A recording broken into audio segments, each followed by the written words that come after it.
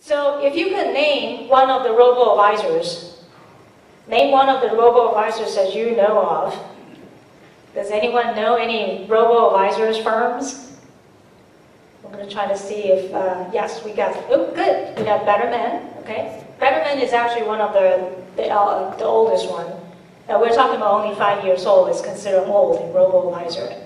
Wealth Fund, okay, great. Charles Schwab, okay, very good. All right, so it's got, we got a brand name here, the Betterment here. As a matter of fact, these are the top 7 firms that the millennials actually prefer to do business with, and they range from Betterment, Wealth Fund, also Charles Schwab is one of the providers as well. And so by looking at that, the research has shown a couple of things. The robo-advisor will, and is actually is, replacing the traditional wealth management services. And people who are more likely to have positive emotion of using technology are the one, chances are, will be using the robo-advisors. And on top of it, robo-advisors is actually not individualized yet. So what does that mean? That means that you still have time to customize your services. You can leverage technology, but at the same time, you ought to be changing your business model a little bit. So then, you are still able to capture the growth of your firm. So all of that is great data. I can't help but to ask my own daughter. So my daughter is in the middle of the picture. Okay, let's see. So she's in the middle of the picture. This is when she was receiving her Girl Scout Gold Award. Anybody have kids that is in Girl Scout, Boy Scouts? Oh, yay! So she was one of those that received her gold award in Girl Scouts. This was a picture that she was just about to graduate from high school. I love this picture. The reason is I can freeze it just to see that, oh, I don't have to see her rebellion. Just a nice still picture there. Now, she's obviously grown up now. She's financially independent from us, so we're very happy. She's working, she's studying. So that's really good. Now, if you were to ask her, so who is your advisor? Any guess? Schwab? Anybody else? Mom. Yeah, of course, Mom. Yeah. Mommy is my advisor. Yeah, so the interesting part about all these automations, robo-advisors and all that, at the end of the day, this is what happened. There are 5 various different financial counseling services on the rise at the same time as robo-advisors on the rise. So that means that when the robo-advisor doesn't necessarily customize or individualize your client's work, you have additional opportunity to serve your clients. And these 5 counseling services surrounding the debt management, credit counseling, retirement, estate planning, savings, accumulations, all of that is part of the service that the clients are telling you, we want that. So if you have not incorporated that into your service model, whether or not you are attorneys firms or CPA firms or financial planning firms, you really need to look at this. Because there is an audience, and that audience is being serviced today by someone else other than you. So you really need to capture that. What I'm going to do is just switch gear to look at some big data. From looking the big data to see how can you impact by using the big data, changing your business model a little bit there. All right, I'm going to show you a picture. This is a very nice picture about clients coming into you saying, I want to retire at age 55. Yes, a very popular answer, 55. And they have this rosy picture, right? They both look healthy, not to mention good looking, right? They're on the beach, no one else is in the background. How odd. Right? And then they're so much enjoying their retirement, they're traveling around the world, and they have such a great time. They can't wait to get there. And for those of you sitting in this room servicing clients and discussing this topic, you know how realistic this picture is, right? And so another other things to watch out for is not only that clients has a very different rosy picture of what retirement looks like, the planners, the economists also have a different picture. All of you using software to calculate how successful the clients would be, this is what the machine actually looks like. If you look at the chart, this is a typical bell shape, right? Bell curve shape chart. That means that assuming that you start working young, can someone tell me how young you started working? 16, 25? 7. Wow, that's fantastic. So on the left-hand side, we started working, let's just settle for 20, how's that? We'll settle for 20, we started working from 20, and my salary continued to go up. There's no employment disruption, never. And the clients actually consistently save for retirement, consistently. And there's nothing happen in their life, everything's great. Until at some point, 55, right? We're saying 55. Until at 55, I say to myself, I save enough, and I can start spending, right? That's the accumulation state. You start going down here there, and I start spending, and I'm going to be so disciplined spending that I will not overspend.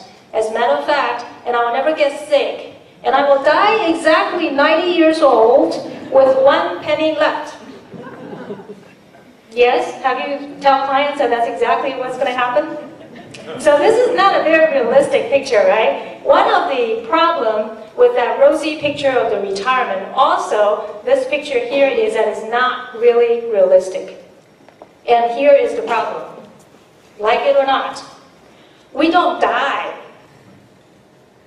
We don't. Does anybody know what is the mortality rate in the U.S.? 100%. I like that. 100%. All right, I'll come to that in just a moment. As a matter of fact, when I work with clients, oftentimes, other than look at the rosy picture and other than looking at that unrealistic calculations of how successful you're going to get in retirement, this is the one question I want to know. What are you going to do? So I only want to know one thing. What will you do when you retire? Because we are not going to die immediately, right? We're going to save about 20, 30 years, and we're going to spend that money for 40, 50, even 60 years. So what are you going to do? And as a matter of fact, many retired clients will come and tell me that they are not fulfilling their life. They want to do something, but they didn't plan it out. And so oftentimes, this is a movie that I'm sure some of you have seen this. What's the name of the movie? Yes. So this guy on the right actually became an intern. It's called senior intern. Not the level of the intern, it's the age, senior intern. And he was contributing back his knowledge to this startup firm. So oftentimes, knowing your clients, what are they planning to do, makes a huge difference in terms of planning. So what I wanted to do is, can I actually see a realistic picture of how people are doing during retirement? So I took up a project to look at statistically how things are. Before I go there, I just want to introduce some terminology before I get going there. And for the CPA in the room, I apologize. This is not a real balance sheet. It's called retirement balance sheet. It has only 2 things. Assets and liabilities, no equity, okay? So it's a little skew from your day-to-day work. So on the asset side, you can notice that there are several different types of assets. You have your human capital, you have your home equity, you have your financial portfolio assets, then you have your social capital, then you have your direct investment in real estate and direct investment of businesses. We in this room oftentimes only focusing on financial portfolio asset. That's where your IRA is, that's your 401k, that is your life insurance, annuity, and you name it. That's typically your focus, because that's how you get paid. But there are other assets not being considered, and I'll come back to that in a little bit. On the other side of the liabilities, all of these assets has competing objectives, and that is the liability side.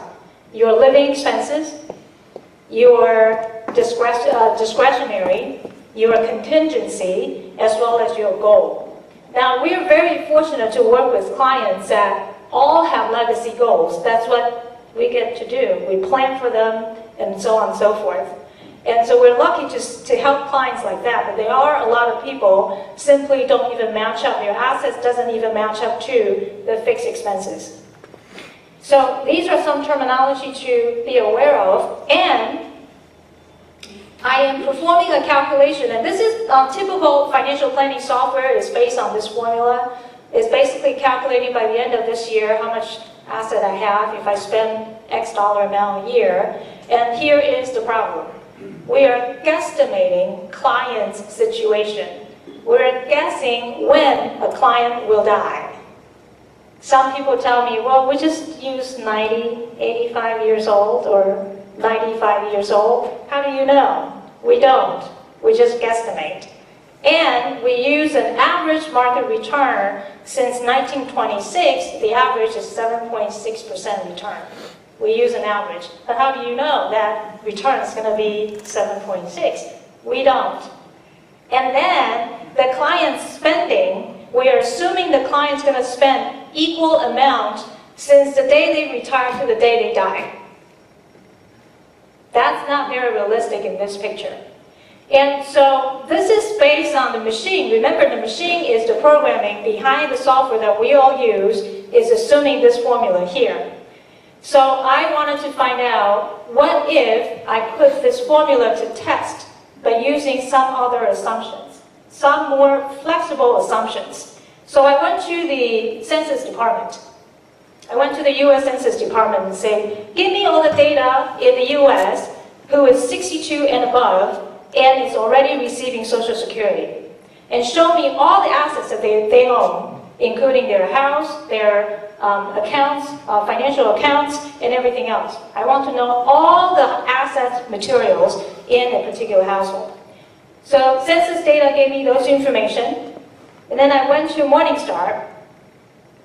I asked Morningstar to give me all the returns since 1926 all the way to 2018. And I'm going to be using the return based on year to year to year to year, not necessarily using just an average. Then additionally, I went to the Social Security Administration. I want to know from Social Security Administration, how are they betting on us? As a matter of fact, they're betting on us to die young. Very young. Why? Did anybody know?